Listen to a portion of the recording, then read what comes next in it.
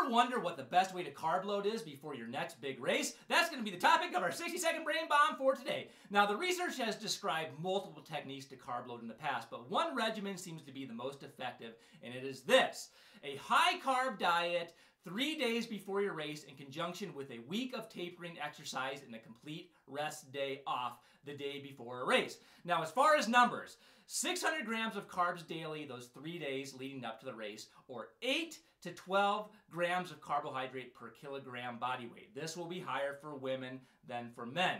If you do this, the research has demonstrated that you can enhance muscle glycogen stores by 20 to 40%.